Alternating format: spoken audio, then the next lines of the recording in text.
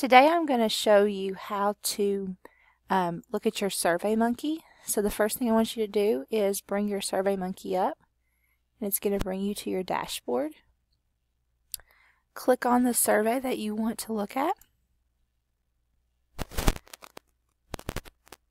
and you can analyze results.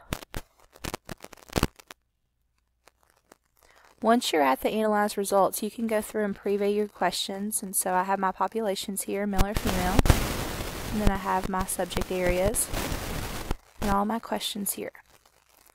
But what I want to do, because I'm comparing two populations, is I want to filter out my population so that I can see just the males or just the females. So the way you want to do that is go over here where it says filter and click on it. Filter by question and answer, and then choose your population question, and then click just one thing. I'm clicking just males right now, and click apply, and then it'll filter out your males, and then you can go through and you can see just how your males answered on each of those questions.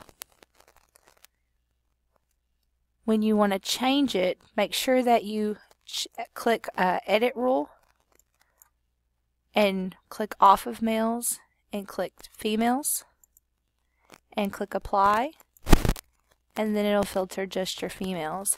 Make sure you go back and edit the rule, because it costs money to upgrade to doing extra rules. So go back and make sure that you edit the rules.